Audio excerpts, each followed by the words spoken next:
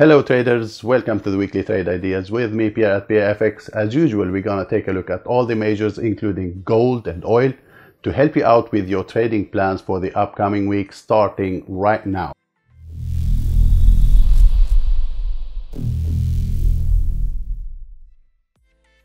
So guys, as I said last week, it's gonna be very hard predicting the markets these days with the situation with Russia and Ukraine, and it is still the same. We have so many headlines coming all the time, things been changing, especially during this weekend.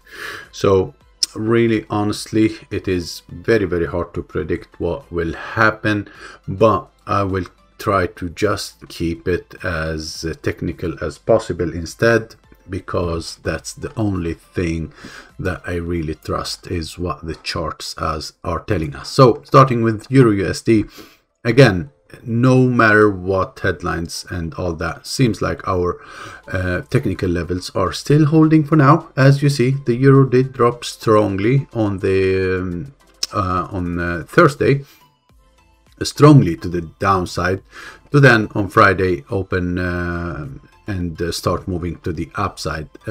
What's the main reasoning how the market is reading the situation? I have no idea, but what we can be clear about is this level is still holding as nice support. Now overall it was a bearish week, but not as bad as as it could be. Going down to the 4-hour time frame, clearly mostly always when the market does such huge moves, they go back and trade those levels once again. So will the euro continue to the downside or not? That is the biggest question, and that is pretty possible in my opinion. As far as if they keep failing to, for example, to break inside here, we might still see a rotation to the downside. We have 1, 2, 3 correction once again, could be something, and then one more leg to the downside is still possible. I'm still not seeing why the dollar would not be the safe haven at the moment. It has always been that way, and it will still be that way for now, that when we have situation like this, the dollar strength. Now if you want to change this idea, you need to see the price going inside this level, holding, and then another retest to this area might happen. Even if that happened, I will still see this as a key resistance level, and a failure to break above it will signal a rotation back down. But as first, I'm watching this level on the euro for next week. Sterling did the same. Huge dip on Thursday, was no continuation on Friday. Of course, things used to slow down when you have such a big move like this. You end up going sideways. This is not the first time. No matter what the reason is, this is always what happens. You get a very big move, then the market slows down, and most of the time they will try to trade back these levels, so they will fill the void in the price here. My expectation next week, maybe continue slowly to the upside. When and if they reach this level, I'm actually looking for one more leg to the downside. As for now, I don't have a reason why not to do so. USDJPY also playing the technical levels nicely, did strong dip lower to then bounce back up from the 114.50. You know that we've been trading this level for a while, and it is still a valid support for now. As far as there is no break below it, it is still a valid support. Next target should be up here, the 116.30 area is where the bulls should be looking for. It is a nice consolidation zone we have here, and the price is still inside that zone, so there is nothing else to do. If anything, if you see the market, especially the stock market, moving lower, maybe we will open with a gap down, who knows. The first level of support gonna be this area. If they hold this level, there might be a bounce back up from this area, but a failure to hold this level would be a retest and continuation to the downside. So this is will be key if we get a correction toward that area. And for more upside, of course, they need to break back above this level here. They need to break above to then look for a continuation to the upside on this area. Aussie did a nice push to the upside, of course, because of the stock market did move back up. If we check the S&P 500, you see we've got this whole move here on Thursday and on Friday, so it was a big move. Is this market still a bearish structure for now? Yes, it is, in my opinion, and by the textbook you see that we are still there, but on Friday they did break above previous structure on the 4-hour time frame. That's all, and that's why you see Aussie, CAD, New Zealand moving higher. That's the main reason they are following the stock market. And again, will this continue to the upside? There is a chance that they do so. Checking the lower time frame, you see that we might have a new range. This is the high, this is the low. We might see the price bouncing inside this area. For now, there is not much of a resistance here until they reach the top, unless we start looking further back where we had these highs here. So all in all, keep an eye on the top here as a potential big resistance. Support is surely down here. That's where we've got the big bounce here. So we have the support down here, resistance up here. Everything in between is possible. So try to stay away of this, because it might get choppy as it happened here and back here on these areas. When the price in this area, things start to go choppy. So play the edges is the best way to do it.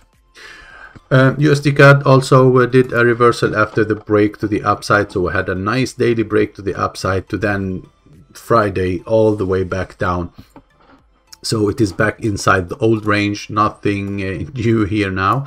We will back again see this as support, this as resistance, since the price is inside the range. So if they keep pushing lower, keep an eye on this bottom here for a potential bounce back up as a first thing to do. And then of course, if they break strongly, we might look for retest and continuation toward this level instead. So that's all we have to do here on this market. USDJPY pushing higher once again. As I said, it is not the best chart to watch, but it is now clear that the resistance level been holding nicely, did do so many times, and we should still see this as resistance. Potential rotation back down might happen from this area, but if they break above, then I'm expecting potential continuation to the top of the range on this one. Gold did a huge move on Thursday, as you see, on as the first knee-jerk reaction to the events. Did tag this key area, which was marked already as a potential target, but actually I was not expecting it to move so fast back down. I was expecting trouble. I was expecting some kind of a slow down to then start making a correction, but it did a knee-jerk reaction and then boom, all the way back down. Traded this or it did fill the void here totally now.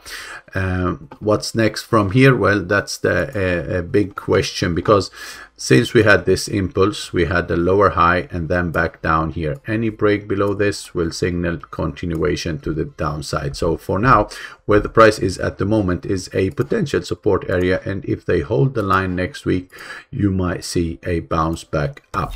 Now keep in mind, everything I'm saying now, it might when the market open, you might see gaps all over the place. So it is really dangerous times we have, and I would really recommend you not to have open trades during weekends. Oil, my expectations are still that we might see continuation to the downside. I've been saying this for a while now, but again, more and more divergence are coming. Huge rejection on the daily time frame, of course, after reaching the 100. And yeah, I'm still expecting this to happen, but we still do not have the break. So when and if the breaks happen, the retest, if they fail to break back above, I'm looking for a continuation to the downside on oil, despite all what's going on. This is what I'm saying. But again, guys, this is now sitting at support. So I'm not saying go and sell it, because it might just still continue to the upside. That selling the market right now would be trading against this major bullish trend, as you see, been going to the upside for a very long time. So don't understand me wrong. I have my feelings, I have my scenarios why. So but I want to see the confirmation. I want to see the daily close, a strong one below. Then we look for retest, we look for failure, and then we look for continuation. So don't go and sell it here. This is support for now. So yeah, that's it for today, guys. Thanks a lot. See you next Sunday, hopefully, because I start thinking not to doing this because it's not worth it. Not many views. I'm not sure what's happening, if it is YouTube or something else, but honestly, I don't feel it is worth it putting this time here for just like 170 views or something like that. We will see. Thanks a lot. See you next week. Bye bye.